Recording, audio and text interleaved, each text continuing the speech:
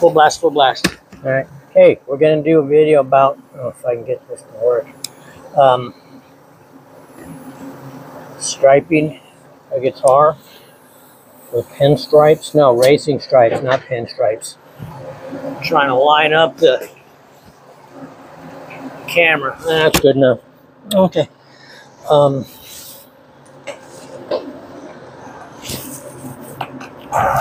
this is going to be shell pink with black racing stripes. So what we're going to do then, the way this one is I got this fine line tape. It's a kind of tape, it's vinyl tape, and it works better than using, like saying, masking tape as far as getting a crisp line. There's a bunch of different brands of this stuff out there. This is the one I use. Well, it's the one Fender has anyway. So lining it up with these, I don't know if you can see the very edge here. Let me do it this way. It's hard to see if it's straight though when you do it this way. I like to look at it head on. Okay, so lining it up with, come on, the edge of the pickup routes there, and trying to see if it's straight with the body. So I lay that one down. Okay, just like that. And then here's a finer. This is 1/8 inch tape. Can you see me? Is it still working? Please say it's working. I hope that the audio is recording. I've been having problems with that. Somewhere on here is the edge of this tape. There we go. Now this is going to be a blank spot where in between the stripes. But you use this fine line tape, or this 1/8 inch tape here, to separate the lines so you get an even gap. So when you're taping, you don't go like this. You line it up on one end, and then you steer it with this, and that's how you get a straight line. Don't pull too tight, and then you can just walk right there. You follow the line. You just get it right on the edge there, and you move it right or left just to make sure it lines up exactly right there. Okay. Don't pull too tight. Just barely taut. Okay, put that there, wrap that around. Now, the center is going to be 3 stripes. The center one's going to be a little wider. So this is a little wider than that, see? So that's how we want it.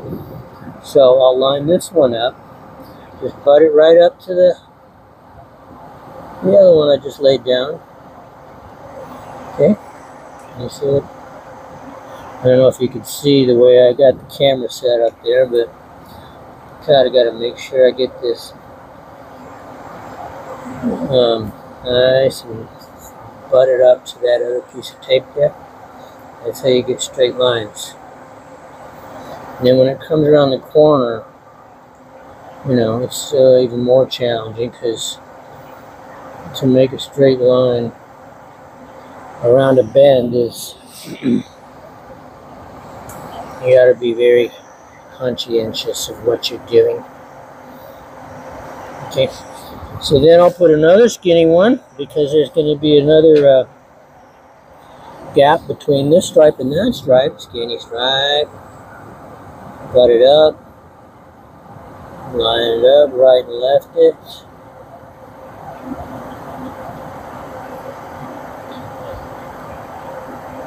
Okay.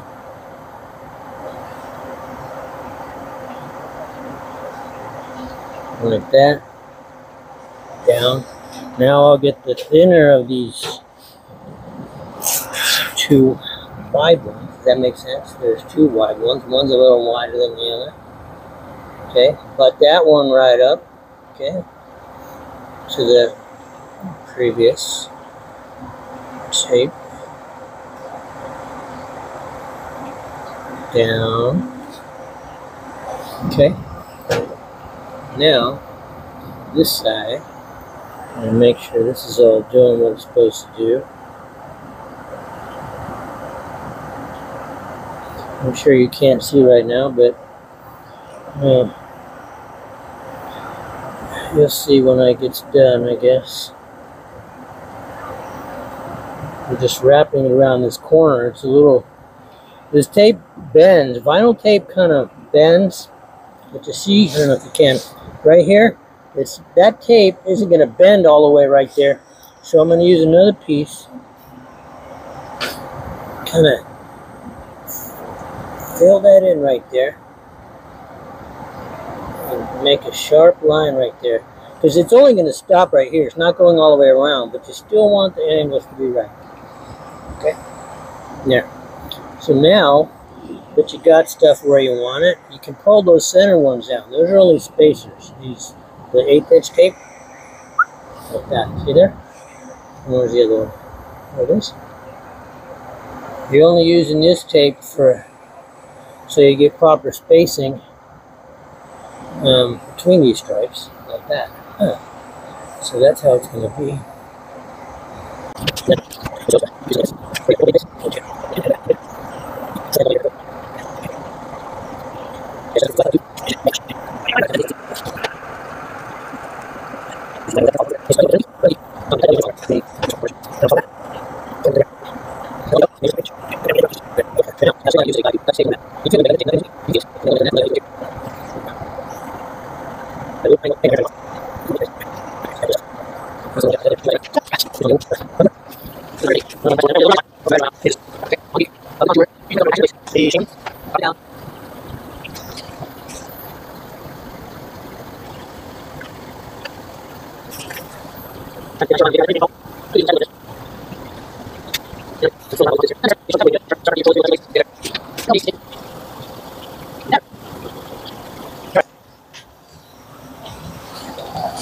Now,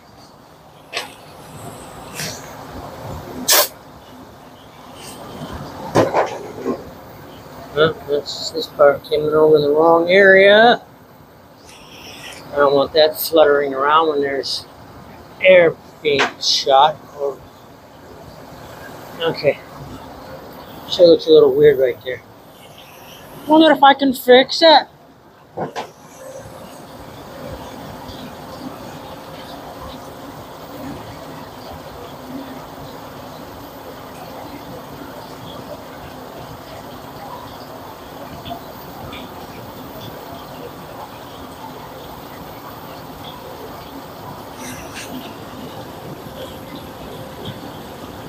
Like, I know you can't see, but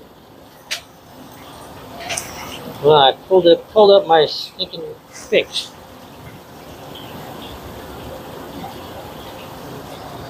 Whatever, I'll detail that later. All right? Wait, I'm trying to go too fast and I'm making a mistake.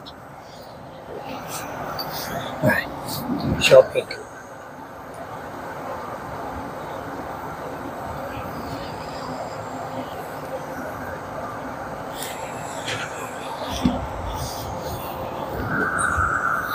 So, it's still recording? Say it is.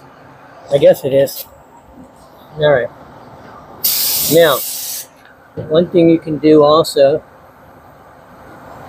I find it to be a little helpful if you can disconnect your air, is shoot a little bit of clear first. Too much. On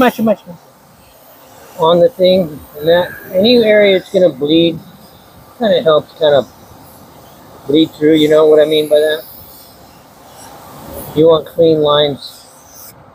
So I just put a real light coat of clear on there, sort of, I don't know how to explain it. It just helps you get clean lines. Or you could put black. If I sprayed black over it right now, even though the stripes are going to be shell pink, the black would do the same thing. So when you're painting over stripes or masking, you want to put it on light. Don't put your, well, I'll just paint the whole thing normal. Normally I start like this, right? When I get to the stripes,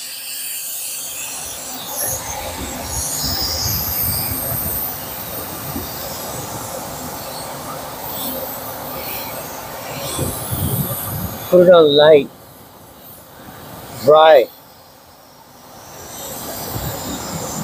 If you put it on real wet, the paint will puddle and pool and go underneath the tape if your tape isn't sealed perfectly tight everywhere. You know, like right here. Okay. I already know my ends of my tape aren't very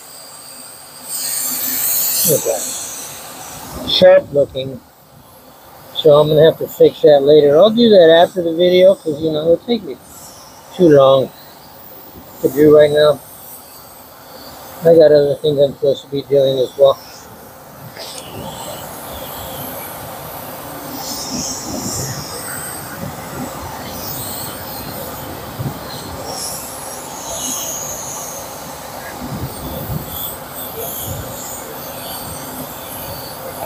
And sometimes you have to touch this kind of stuff up. If you pull that tape and it's not crisp and perfect the way you're hoping, it's not the end of the world. You can touch stuff up. It's just paint.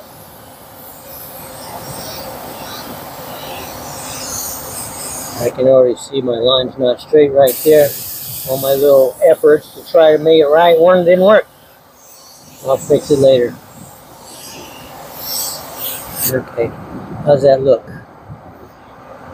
As far as just the pink being covered, you know? Look, alright, does it? Yeah, I think so. So what I'll do, normally, I'll put a quick coat of lacquer on here, just to protect that pink, because when I take those stripes off, I don't want my fingers to dig in or something weird to that pink or scratch the pink or whatever. See how light I'm putting this on? Lacquer. It's just sort of a dusting. Just to sort of protect that pink. What if I have Dorito fingers and then I touch that pink? My Dorito fingers are going to leave Dorito-ness on the pink. But if I put this lacquer and there's Dorito-ness, you could sand it off without messing up the pink. Okay, that's the best way you can explain that. Now, blow the air on it. Normally I'd set it aside, but I'm trying to make this video so I can pull this tape off and then you can laugh at me because it didn't come out right, okay? But that's, that'll make you feel better about yourself. Especially over here.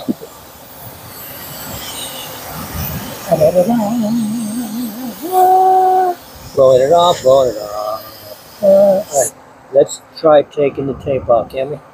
Here it's going to be real easy to do. I can't just yank it though. Let me just do this. There. Oh. Is it over there, please? This one. Another thing, when you're unmasking things, especially when they're wet, don't just yank it. Pull this way. See, I could pull it up, but if you pull like this with the tape, the way you got it, don't like this, like this.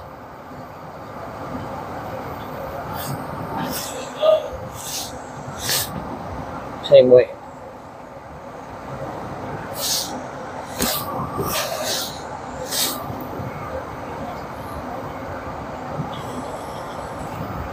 Okay, this one. Zing zang. Alright, that's how it's going to look. You can see it looks pretty clean, but there's a little touchy uppies I'll do right there. Can you see it? I don't know. Well, that's not so bad, but I could fix it a little bit right there. So that's how you do it. Bye!